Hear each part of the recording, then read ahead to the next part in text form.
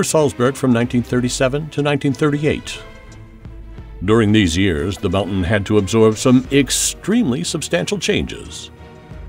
In just a few months, Reichsleiter Martin Borman transformed the former high-altitude health resort into an extraterritorial restricted area, which was also declared the Führer's headquarters in the following years. This documentary will show for the first time, on the basis of partly previously unpublished film footage, both the extensive construction work at Obersalzberg and landscape shots of Obersalzberg and the surrounding mountains.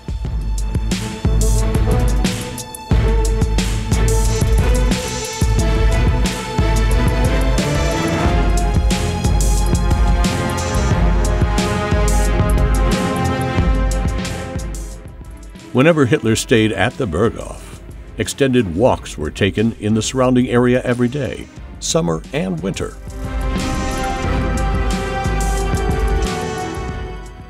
Here is the area of today's golf course, below Hitler's Berghof. Here is the path to the Muslana tea house, which Eva Braun frequently documented in her video legacy. Hitler's close relationship with Obersalzberg dates back to the early 20s. Whenever government business permitted, Hitler returned to the mountain, and so it's hardly surprising that the closest leadership staff also settled here. The country house of Hermann Göring. As early as 1934, Göring became Reichsjägermeister, the Reich's Forest Master, and the highest commissioner for nature conservation.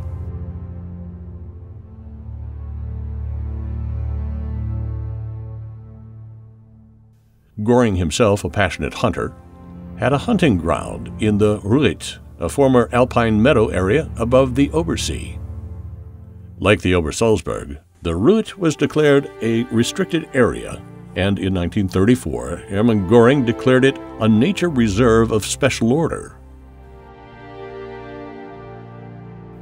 Here, an old view of the Bodenlehen, with Hackhalter and Ritter Alpe in the background. On the far left is the Walzmann. The greenhouses were built on Bormann's initiative and were intended to provide self-sufficiency for the new Obersalzberg residents. In the winter months, however, the sun only shines for a few hours on the eastern slopes of Obersalzberg, and the cultivation of vegetables in the greenhouses provided little harvest. Mainly flowers were planted, which were used for decorations of the tables at the Berghof and Platterhof. At Easter time, the annual Easter egg hunt was held here for the children of Obersalzberg. Eva Braun organized this event. These photos show the guest house, which was located below the Platterhof. Today, the building houses the Dokumentation Obersalzberg.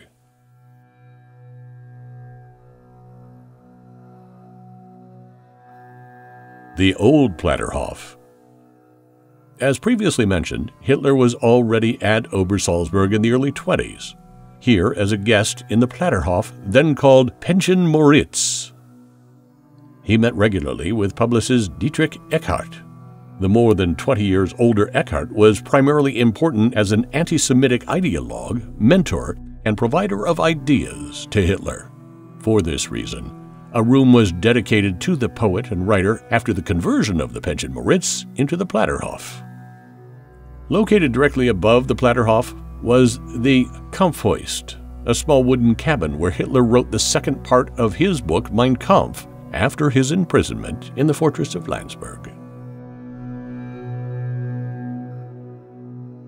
As early as 1936, Martin Borman acquired the Pension Moritz for the party and converted it into a 150-bed hotel for deserving Volksgenossen in 1937.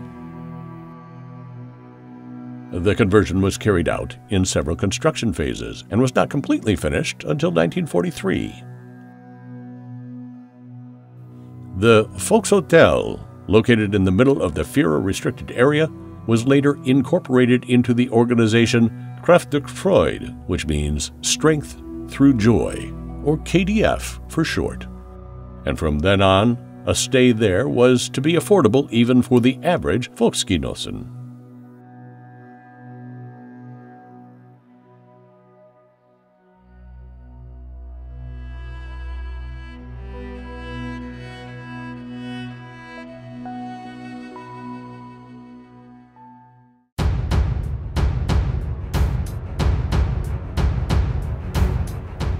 This picture shows the view from Haus Bormann to the Bodnerhill, above the Hotel Zumtürken.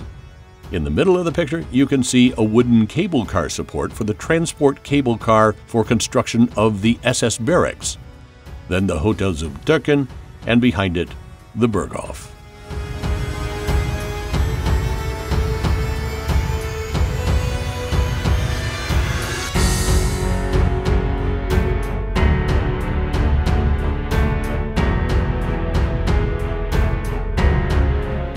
The bottom station of the material ropeway was located on the Kirlienfeld, near the Unteraal settlement.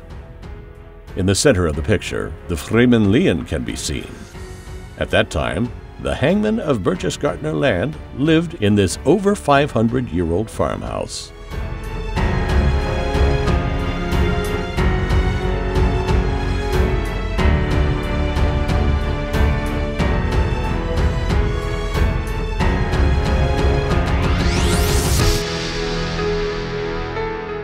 Meanwhile, construction work on the SS barracks, which began in April 1937, was in full swing. At times, more than 2,000 workers were employed, who were housed in specially set up workers' barracks at Bodnerhill, which can be seen well in the background here.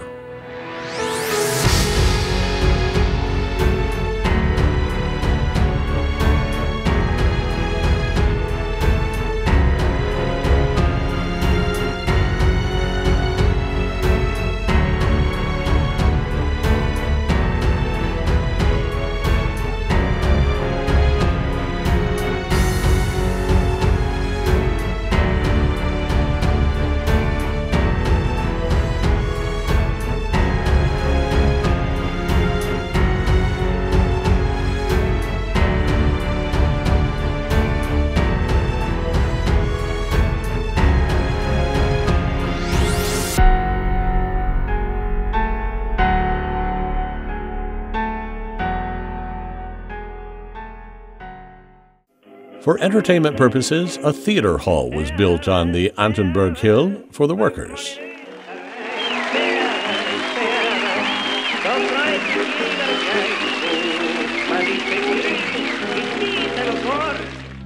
As already mentioned, Bormann wanted to realize his idea of self-sufficiency in the extraterritorial restricted area. As a former farmer, the idea of building an agricultural estate was quickly born. Below the Berghof, on the site of today's golf course, construction work on an estate began in 1937. At the same time, the facility was also intended to serve as a model for agricultural model farms in the Reich. In order to realize his megalomaniac idea, Bormann pumped vast sums of Reichsmark into the project, which, however, could only generate modest profits until the end.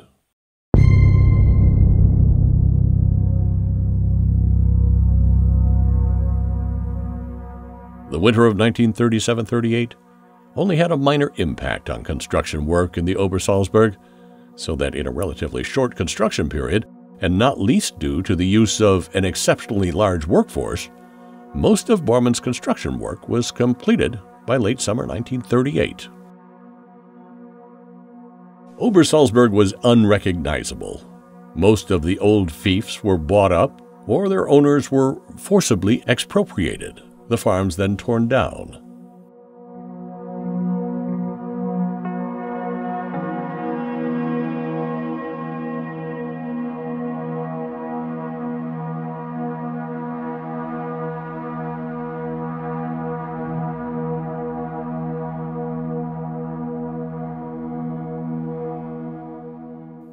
A land register entry from 1945 shows the following ownership shares of Obersalzberg.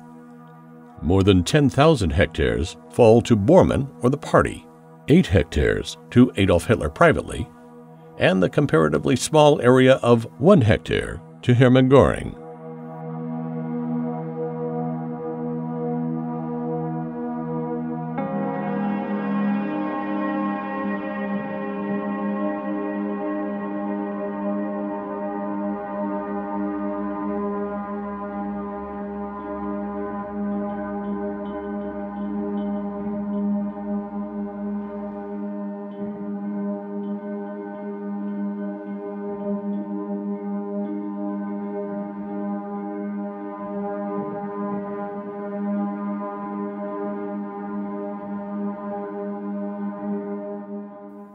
The Berghof was now also ready.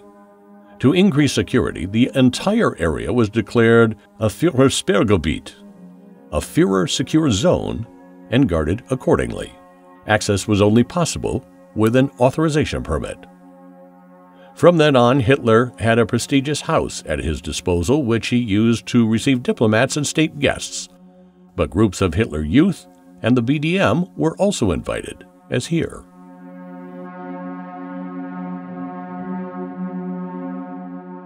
Hitler's personal photographer, Heinrich Hoffmann, here on the left in the picture next to Martin Borman, knew how to skillfully stage the idyllic mountain scenery, and the Nazi propaganda presented the people with numerous pictures and photo albums with titles such as Hitler, Away from Everyday Life, and Hitler as No One Knows Him.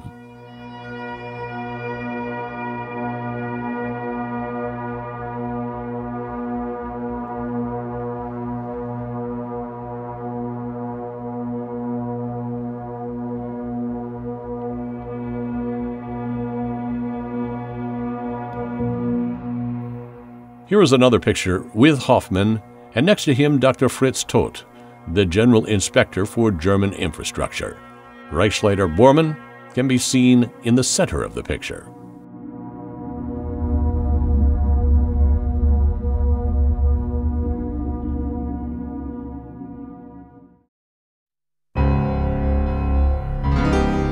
In 1938 and 39, Hermann Göring also had his country house enlarged and extended in 3 stages, however not nearly as elaborate as Bormann did.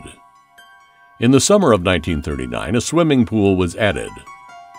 The Eckerbiekel on which Göring's house stood was henceforth called Göring Hill.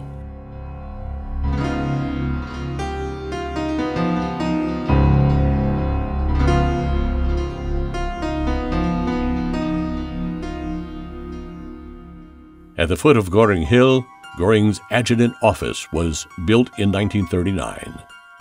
In the background, the residential buildings for the employees of the Obersalzberg administration.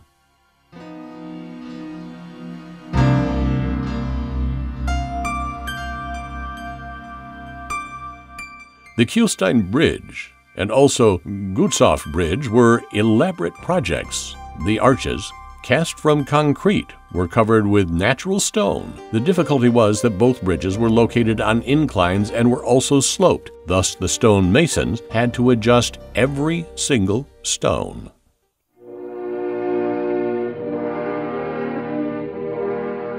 The Dalstenwinkel Road had been built as an access road for the Kielstein project.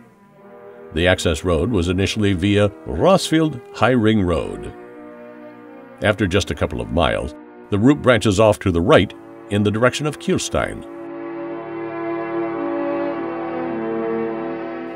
The route continues past the former Kiel Alms.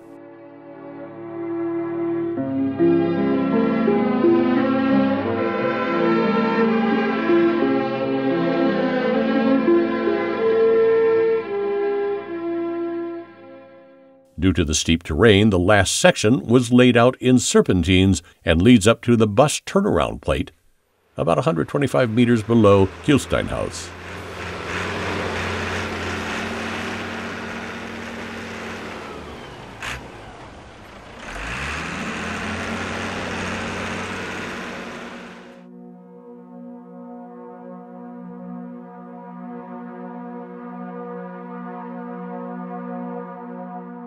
The SS barracks were almost completed by now.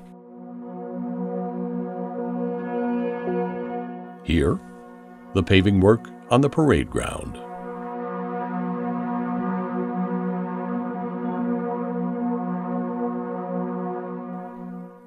On the eastern side of the building complex, a service car hall was set up for the Führer's drive crew.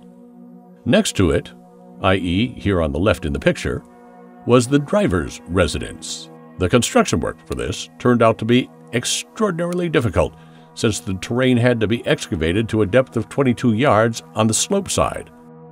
More than 5,000 cubic yards of excavated material had to be removed for the building's foundation. The entrance portal of the team building was decorated with a relief by the sculptor Arno Brecher. Here the artist at the last work on his sculpture.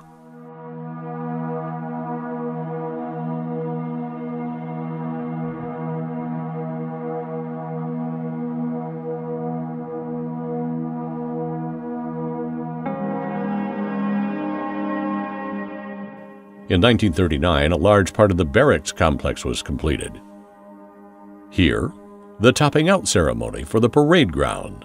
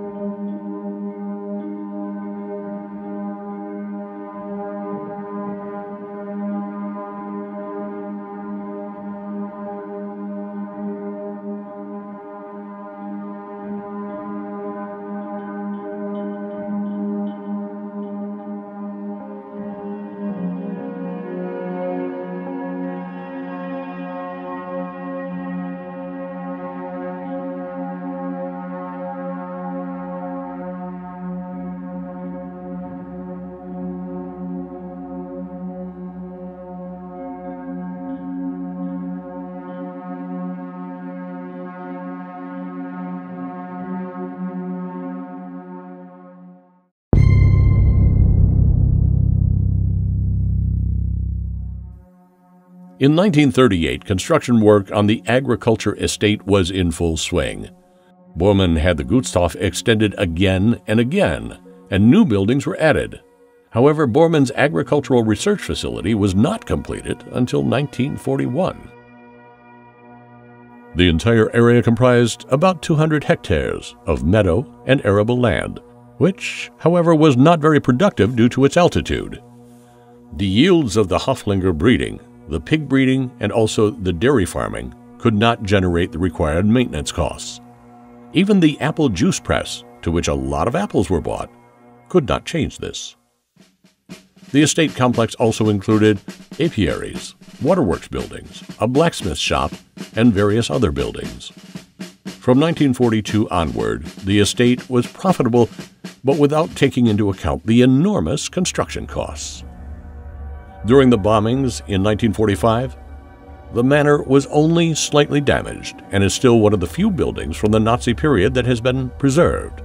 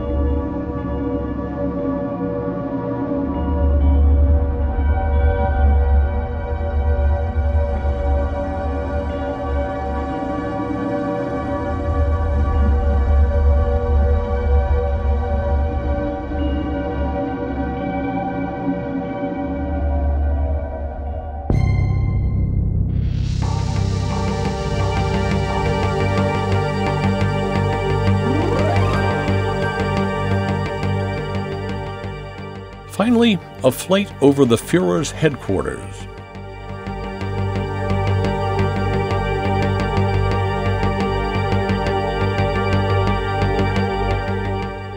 The most impressive building on the Obersalzberg is undoubtedly the Eagle's Nest, whose construction history and use is described in a detailed documentation, which you can also see on our channel. Below us, the Dulcenwinkel Road, which at that time was one of the most important feeder roads to the Kielstein project.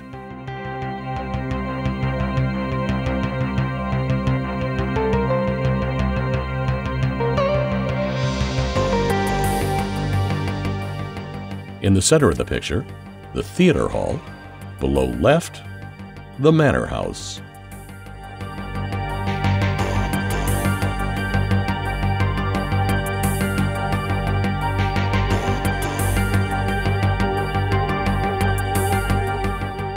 On the lower left, the Haus Bechstein, then the Berghof. Above it, the square building arrangement of the SS barracks with the workers' barracks. The transformation of a mountain under the swastika.